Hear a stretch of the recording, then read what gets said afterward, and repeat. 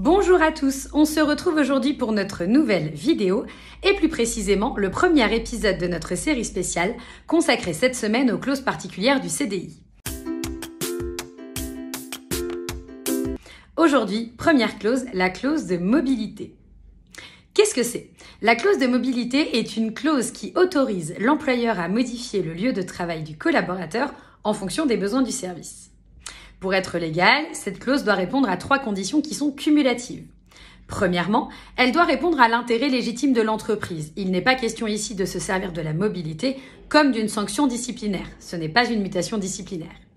Deuxième condition, elle ne doit pas amener la rémunération du salarié à la baisse. C'est-à-dire que si votre collaborateur a des frais pour se rendre à son nouveau lieu de travail, il faudra bien évidemment négocier pour cette prise en charge.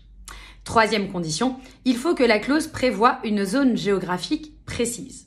Cette zone géographique est précisée dans le contrat de travail et à défaut, il faudra se référer à la convention collective.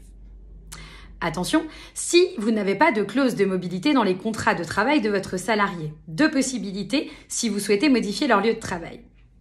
Première possibilité, le lieu de travail dans le contrat est précis, par exemple une adresse postale. Dans ce cas, il faudra recueillir l'accord de vos salariés pour modifier leur contrat de travail et donc passer par l'avenant. Deuxième possibilité, le lieu de travail de votre collaborateur n'est pas précis. Par exemple, il prévoit une ville.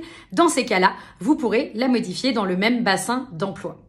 On retient clause de mobilité, 3 conditions cumulatives, intérêt de l'entreprise, zone géographique, rémunération. Et si pas de clause, on se réfère alors à la mention du lieu de travail dans le contrat de travail. J'espère en tout cas que la clause de mobilité est un peu plus claire pour vous et je vous souhaite une excellente journée.